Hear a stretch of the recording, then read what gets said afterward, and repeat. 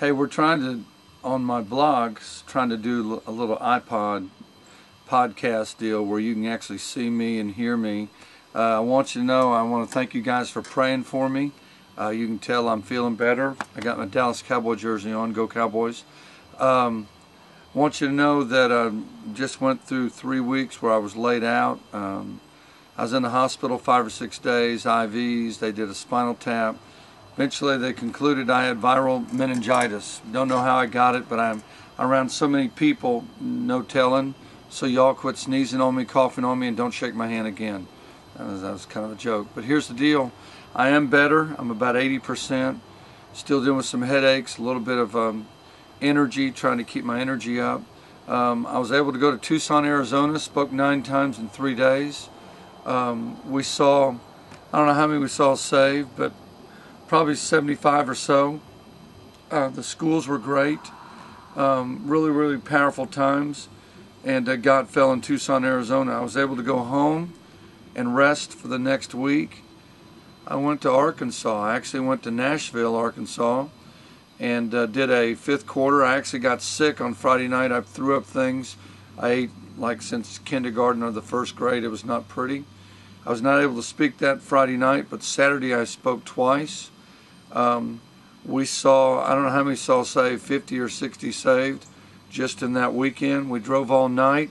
We headed to Springfield, Missouri, and I was at Stonebridge Church, and we saw 40 or 50 saved that week. And just God did some really good things. I wasn't in schools. I actually spoke at a beauty college to about 40 or 50 students there, and even though I didn't really preach, God really met with us in that college. God's just doing some great things, and I was able to go home after that week, and I believe I headed to Kansas after that, and I just was in Kansas.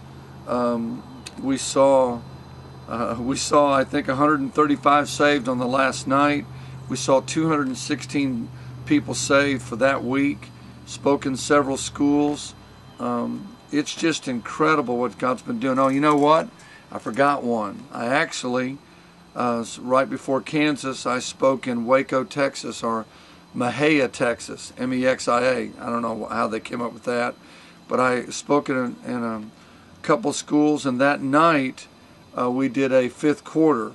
And at the 5th quarter, we saw, I think it was 145 students saved at a 5th quarter in Mexia, Texas. It was incredible.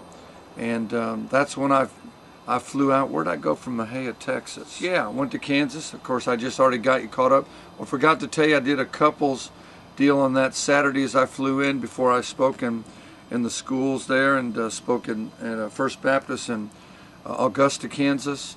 It was a great time with the couples, and had some of the best barbecue in the world. I don't know if that's healing me, but it sure was good. I've left Kansas, was able to go home for a day, and now I'm in Virginia. And you can see, I don't know if you can see behind me, but I was born in Portsmouth, Virginia, and I'm going to sneeze. I'm glad you got that on the video. Oh God, it's all over my hand, hang on.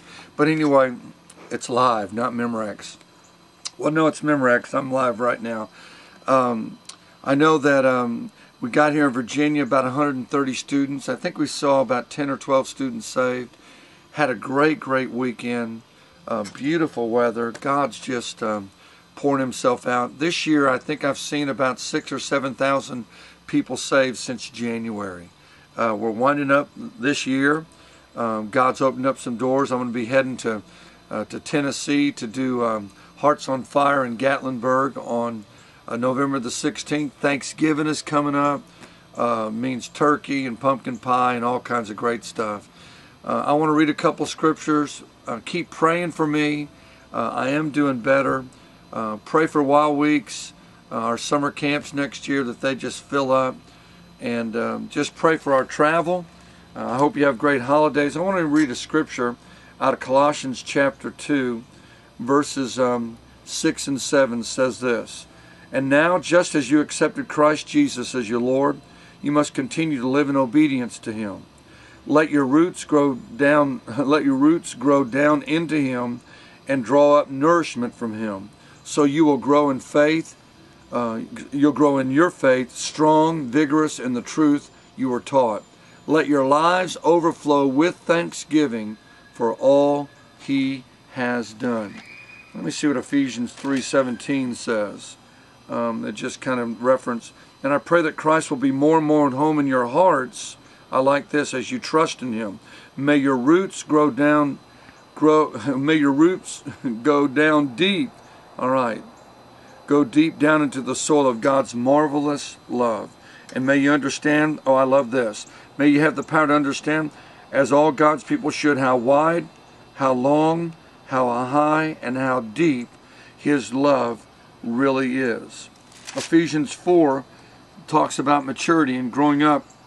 He says, no longer live like children, forever changing your minds about what we believe because someone has told us something different, or because someone has cleverly lied to us and made the lie sound like the truth. Instead, we will hold to the truth in love, becoming more and more in every way like Christ, who is the head of His body, the church. Under His direction, the whole body is fitted together perfectly, and each part does its own special work and helps the others grow. I want to tell you, I hope that you'll grow in Jesus more and more, that your faith, that you'll walk in His truth. I hope you have a great Thanksgiving. 1 Thessalonians says, in everything give thanks, for this is God's will concerning you in Christ Jesus. Romans 8:28 says, all things work together for the good for those who love God and are called according to His purpose. So I hope that you will find your purpose in Jesus, your calling in life. I pray that you'll serve Him. I pray that you'd lift Him up. I'm looking forward to the rest of November and December. I love the holidays. Hope the Cowboys, be a Cowboy fan. But more than anything, be a Jesus fan. I challenge you to do that. Again, keep praying for me. God is doing some great things in Ken Freeman Ministry. And I know that there's nothing good about me. Anything good about me is Jesus. So you keep praying for the good of God in my life, that Jesus will be lifted up and all men will be drawn unto Him.